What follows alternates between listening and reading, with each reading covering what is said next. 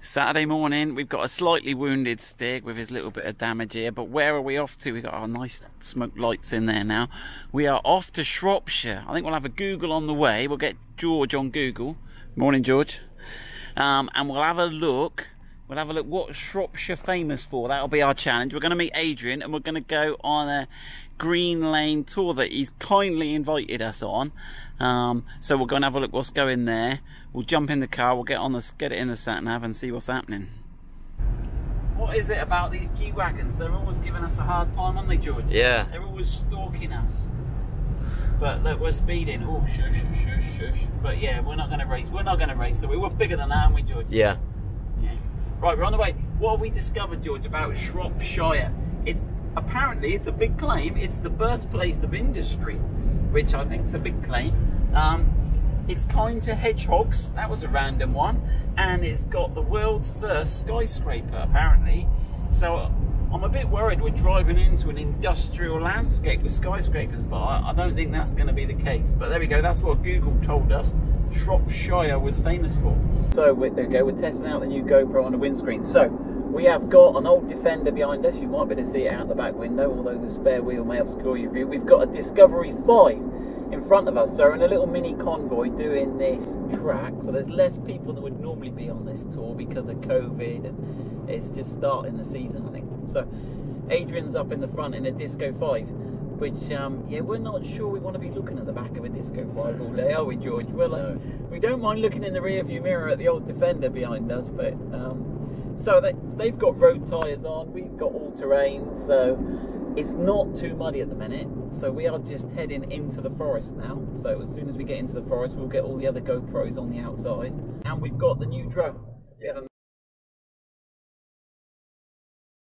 So we haven't gone on low range yet, have we, George? So we're just going through here, and we're just we've put the suspension up, but we're just in normal. I think we might go on low range in a minute. See? Right, should we put it in low range? Yeah, go on. Can we do that? How do I? Here? Yeah. Yeah. It might want us to go in neutral. It says stop safely to select low range. Alright. Stop. Select neutral. Alright, there you go. And then drive again. Low range selected. Will it work? There we go. Yeah. So what does low range? That puts it in a lower gear. So instead of being like 1, 2, 3, we're like in quarter, half, and 3/4 gears. So. Ah, okay. So it just gives us a bit more control. Makes it easier work for the engine. Right, so I've just selected low range, and we're driving in low range, but the revs were quite high. It was like 2,500, 3,000 revs, which felt uncomfortable. Like, so what I've done, I didn't know if you could do it, so I've tried. So I've pushed this over into sport mode, which seems ridiculous because we're in low ratio. And now what I can do, if I want to go up or down a gear, I can just push the gear stick. So it's showing us now we're in sport 3. But that's not third gear, that's third gear in low ratio. So if I want to go down a gear, I can push it forward. And now you'll see I'm in S2. My revs have increased. So I can actually use the sport mode in low ratio, and it feels a little more controlled. I'm quite happy with that. So that's a little bonus there.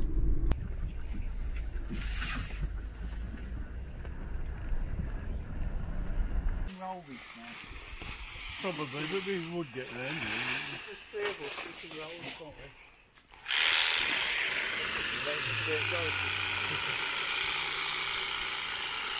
Bit of forestry management. Right, so we're on the climb now, so you can see the Disco 5 in front. We're climbing up to the top of the ridge, and we'll get the drone out at the top. So annoyingly, again, every time we stop, we've just stopped now for a chat. If you have a look, the terrain, George will show you. If I go here, it goes back to comfort. It goes back to comfort. You can't see it too well because we're kind of wobbling about, but we want to be in the muds and ruts mode here. So I've mentioned it, and Land Rover are looking at it. Like, we're going up the side of the hill now, so there's quite a drop off to the, as we go around the track, around this windy track up the side. But the Disco 5's doing really well. The Disco 5 has got standard road tyres on it. It hasn't even got all-terrain tyres. Oh, we got some sheeps. Oh wow. Oh, there you go. Sheep's Perfect timing. Yeah. You can see the view as well. That is just crazy. Yeah, we got. Look at the drop there. Look out the window there.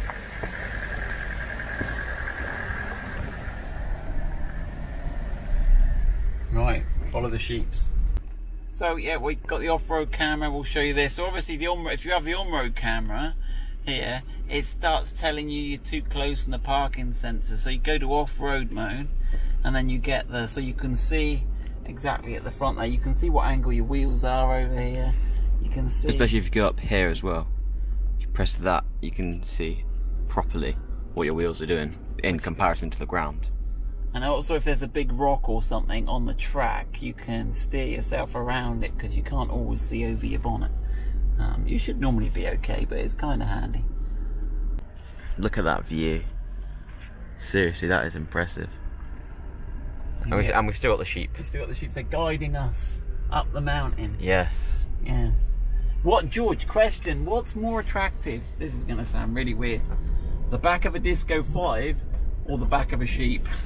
They're about equal, to be honest. Equal, I reckon. Neither of them really that attractive. No, neither of them a thing of beauty. No.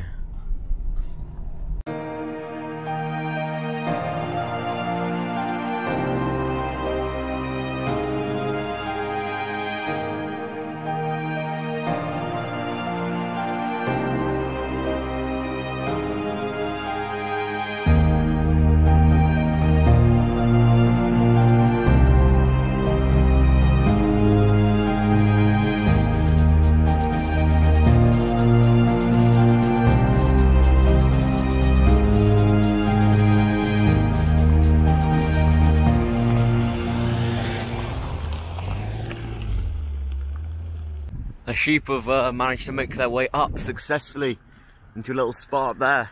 Pretty clear route now, and we can continue. I hope they're all safe up there. They managed to just run up here. Are we near the top now? I think so. The view is incredible. You ready? Yeah, right, let's try and launch the drone. See if we can. I don't know if you're supposed to launch them off your car bonnet. Oh, there's slide. Oh, there we go.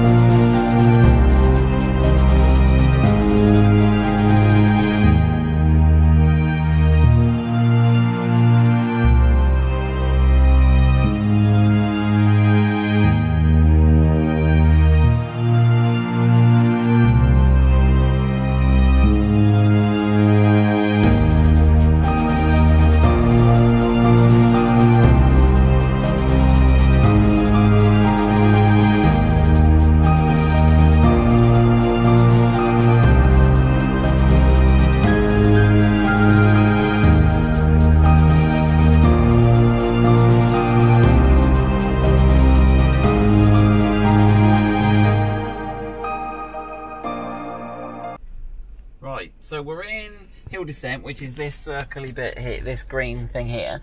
And if you look here, we've got this green section.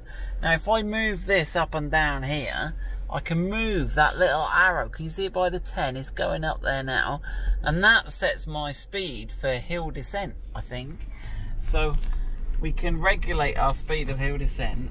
So obviously you will slow down just naturally, but this has now set me quite fast. So but the maximum you can set it is the top of that little green arc.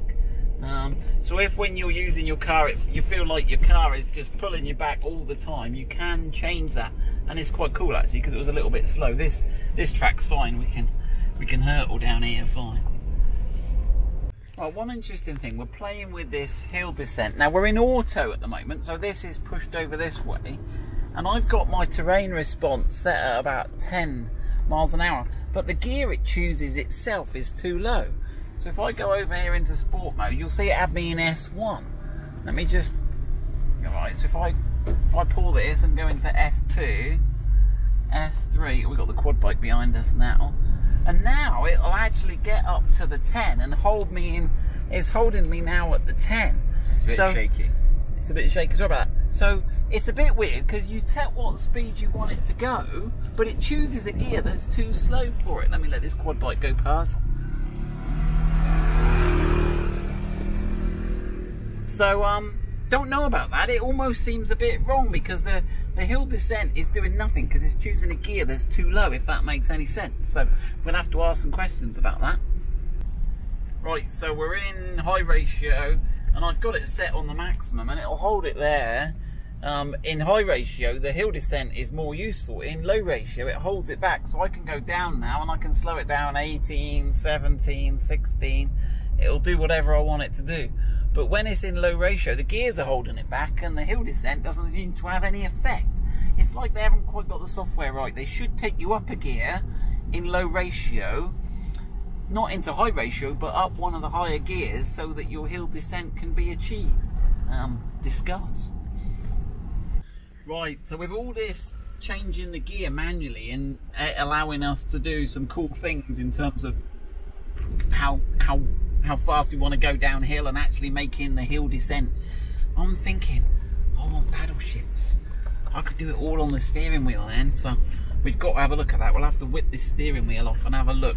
And we've got the dongle now, and we've got into the Pathfinder software, so I haven't actually been in it. I've got into it, but I haven't had a little snoop around, so we need to have a look around in there now and see if there is a paddle shift setting.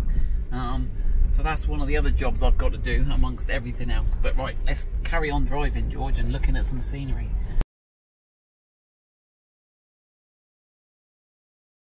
Right, one thing people were asking when we were on the off-road the other day, and we're not really in off-road today, was about the configurable terrain response. So this window we never looked in, so if I just look in here. Alright, so what you need to do here is, basically you need to go into the, what would you call this? The terrain setting. Yep. And you need to go into the custom terrain config thing. I don't know why. I think it should be able to do that itself, but yeah, because it's just another menu. Why didn't it take you straight there? Yeah. It's in, yeah. Anyway, interesting point. Right, and basically this is the custom thing, so we can have differentials.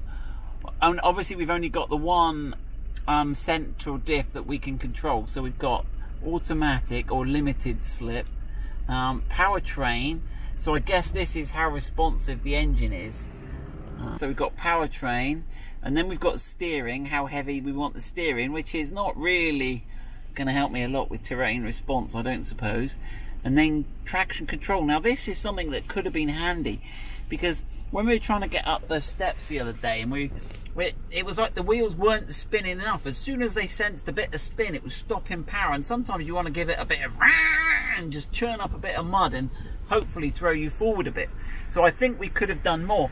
And the other thing we've discovered that we could have done more was when we go back into the settings. So if you go into this screen, there was the low traction launch. Now this, when we were stuck in the mud, may have been the thing. So you've got to confirm these things, and then obviously then we could have tried that. So maybe we'll have to go back to a slippy mud pool. Yeah, we could do a video testing that. Again. So that's another thing we've got to go. So we're still learning. We are not experts on this Land Rover, the terrain response system and everything. We're just trying to use it as we find, and when we get stuck we'll try and use extra bits. But we've learnt a bit of the configurable terrain response today and the hill descent and stuff. So right, let's crack on. Right, we've just stopped, had a cup of tea, stopped at the pub here by the river, which is very nice, and we're off. We're going to go and do through some open fields now, so let's have a look. Right, we're on the second part of the day out, and we're sort of going along some different tracks, and we've just met a old school series Land Rover coming the other way. He's pulled over to the side. Good old boy. Old Rudd, look, Rudd blocked. Always stop and have a chat. Oh, look at the little dog! Little dog hanging out the window.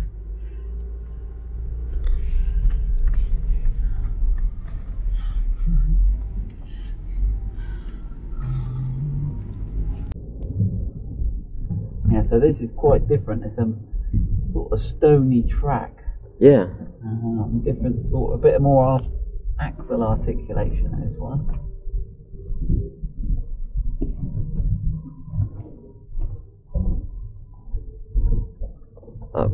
Fairly easy. Fairly easy, that's alright. Where are we going now? So we're on muds and ruts, we've got the suspension raised again. We're not in low ratio yet. I don't think we need to be in low ratio. It seems to be coping fine. The Defender just finds it really easy. Like it's not particularly a challenge.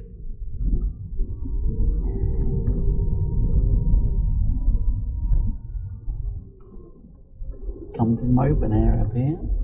It's gone less stony. Yeah. Ooh. Or are we? Dunno. Almost in a forest. Keep out there. No public access. I reckon you might have some views over that side. A bit hard to see, but yeah, there's some very nice views through there. Whoa. Oh wow, this is already a change. Yeah, this is proper muds and ruts already. Yeah, we're in muds and ruts. There we go. Oh. Where's the old Defender behind us, George? Is he keeping up? We lost him. No, I didn't. Oopsie. We've lost our buddy. Oh, here he comes. Here he comes. Right. Onwards and upwards. Right, there we go. That's the end of our day. We're nearly home now. So that was 10 o'clock in the morning to 5 o'clock doing various country lanes. We stopped, had a cup of tea, stopped wherever we wanted. That's a good day out. It's not aggressive off-road. Obviously it was fairly tame for us. It could be worse depending on the weather. If there'd been a lot of rain, it might have been a bit more fun in terms of fun, slippy fun. But as you saw, there was a standard Discovery 5 there with standard road tyres, factory. We've got the all-terrain tyres. There was an old Defender. So I'd recommend that for anyone, especially with these strange COVID times. It's a day out, you can socially distance, you can enjoy your vehicle, you can enjoy some countryside. So thank you, Adrian, for inviting us, and thank you, Mike, for helping out. Yeah, I'll put the link below, so if anyone wants to book that tour, they run those tours, they can accommodate different numbers of people. At the moment they're trying to limit it to 6 in total because of COVID restrictions, but I'm sure they'll be over soon. I'll put up some GoPro footage from the tour next. We'll speed it up a little bit so you can see us going along. But there we go, another fun day in our Defender.